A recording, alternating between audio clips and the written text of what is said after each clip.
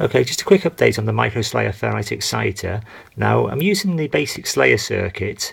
I'm using an LED indicator light here, and if you're going to use it like a 1.5 volt battery with a L1 coil of 2 centimeters, you need to change that to a 4148 diode if you want to light a fluorescent tube.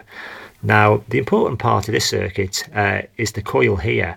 Now I'm using a plastic marker pen for the former, and that's 15 millimeters wide. The L1 coil is very fine wire, and it is 40 SWG, which is 0.122 millimeters, or 36 AWG. And basically you can just wrap that anywhere over 2 centimeters in length and it'll work. It may even work less than 2 centimeters, but the smallest coil I've made is 2 centimeters, and my previous one was 4 centimeters, and that worked really well.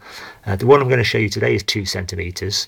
Now the L2 coil is a 1 turn of 18 SWG mag wire. 1 to 2 turns works the best. So that's basically it. So you know, the main coil either 4 or 2 centimeters, and the ferrite rod straight up the center of the tube. It won't work without the ferrite rod. I got that from an aerial from Maplin's in the UK. It's just an AM/FM aerial. That's about it basically. A transistor, either an MPSA 06 or a BC 182, and I think that's it. Right, I'll show you the circuit working. So that's a small 4-watt fluorescent.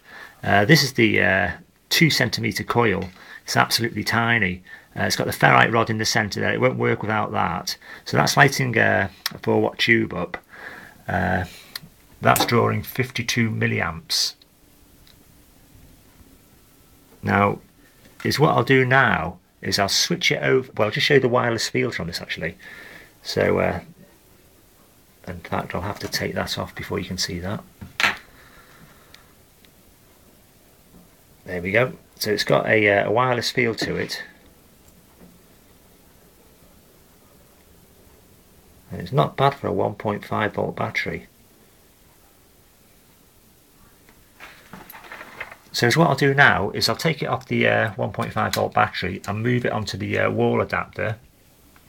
And we'll run it at increased voltage and see what it can light up. Right, so it's running on 4.5 volts now, so a much stronger field, and a good, I'd say about 2 feet away there at least, and it's lighting up the LED up. Try it with the fluorescent.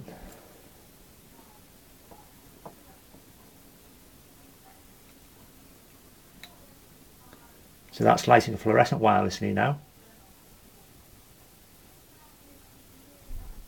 There's not much wire to actually touch the fluorescent onto, that's the problem. But you can see that I'm holding that. I'll try a big one. I don't know if this one will go.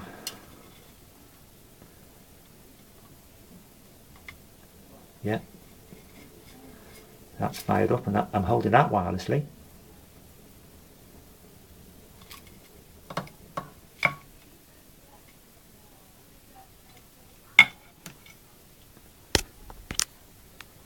So not bad for a 2 centimeter long coil.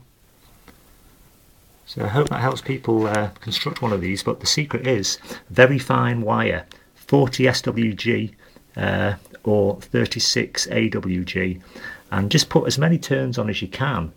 Keep them as neat. It takes about half an hour to wind a coil like that, but it's worth the effort. And just secure each end with a cable tie, and a ferrite rod down the centre to make it work. If I take the ferrite rod out, everything stops. Okay, thanks for watching.